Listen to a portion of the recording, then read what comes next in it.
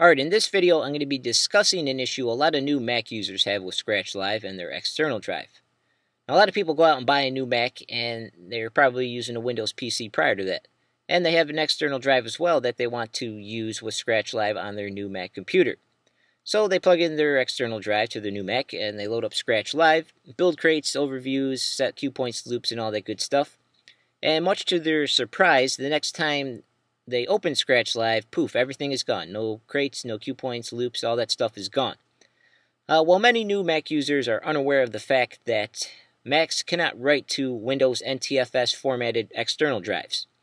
Now, if you don't know what format your external drive is, all you need to do is right-click the external drive's icon on the desktop and select Get Info. Now, this is basically the Mac equivalent of right-clicking and selecting Properties. So right-click and select Get Info, and if it says Windows NT File System, NTFS for the format, this is the problem. As I mentioned, Macs cannot write to Windows NTFS drives. So you cannot save, edit, delete, change, modify anything on the drive when it's connected to a Mac. And this is a problem with Scratch Live because Scratch Live needs to be able to write to the drive and the files for its crates and cue points and overviews and all that stuff. So let's just demonstrate this quickly in Scratch Live. You don't need to be connected. We can do this in the offline player. So let's go into the Files panel on my external drive and let's import some of these folders to crates, like so. And the first thing you'll notice is you're going to see a lock symbol next to all the files. So that should set off red flags right there. And you'll see this track is read-only at the bottom, if it goes away rather quickly. Alright, so when we go and close Scratch Live, as I mentioned, and we go and open it again, the next time you use it, like I said, poof, everything is gone. No crates, no loops, cue points, overviews, all that stuff is gone. Now, as I mentioned, Macs cannot write to Windows NTFS drives. So, what this means is you're going to need to reformat the drive to another format. Now, you can do this right on your Mac. You don't need any special software for it. So, click on your Mac's internal drive icon and go in your Applications folder and scroll down to the Utilities folder. And in here, there's another program called Disk Utility. Let's double-click that to open it. This is what we're going to use to reformat the drive.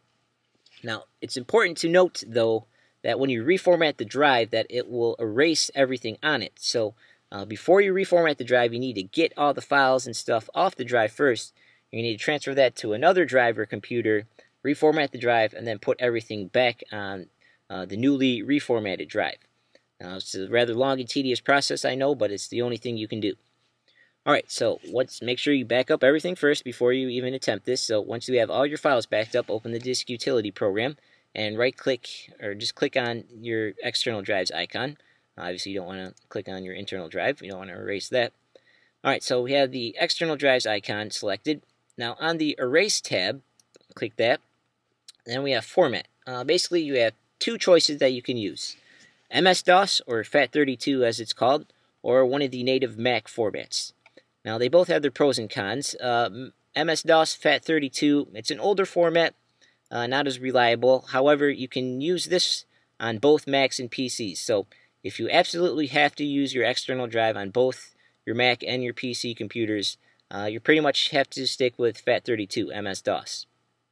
But as I mentioned, it's an older format, not as reliable, and it has some limitations, like you can only have a single file size, no greater than 4 gigabytes. So, I mean, for most people, that's not going to be an issue or a problem, you know, unless you're trying to copy like a Blu-ray movie to your drive or something. It's not going to work because, you know, Blu-rays are way bigger than 4 gigabytes. So, MS-DOS, older, not as reliable, limitations. So, if you're only going to be using your Mac or your external drive on your Mac with Scratch Live for music and stuff like that, I'd stick with the Mac OS extended formats. They'll work much better.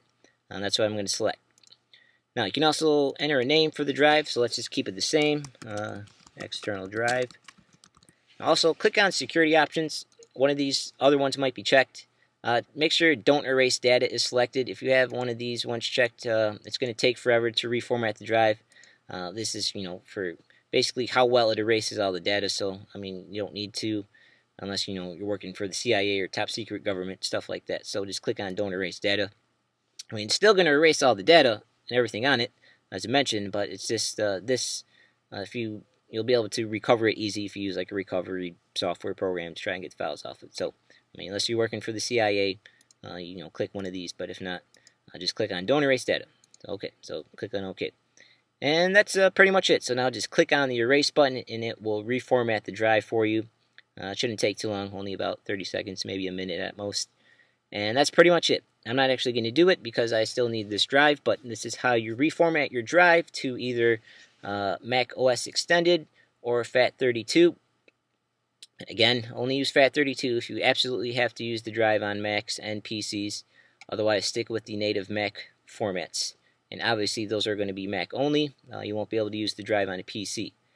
And that's pretty much it. So this is how you reformat your drive to be able to get it to work on your new Macintosh computer. So all your crates and loops and cue points and overviews and all that good stuff saves in Scratch Live.